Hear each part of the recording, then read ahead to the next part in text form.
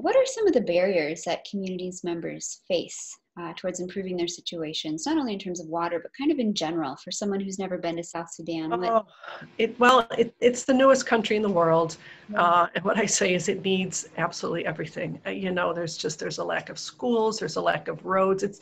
The country is about the size of Texas, Okay. and they have, I think, a little more than 100 miles of paved roads. It's kind of shocking, but we can't fix everything at once. As Salva likes to say, he says, my country is like a small child. It's 10 years, going on 10 years old now. So, you can do what you can do. It's first step. You need to take first steps in any journey. So putting a well down is a first step.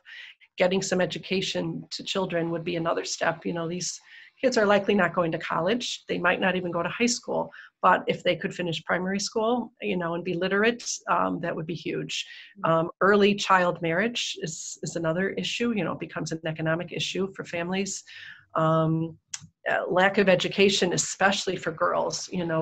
So not only are there very few schools, but if a village does not have a well, it's usually the girls and women who are tasked with walking for water.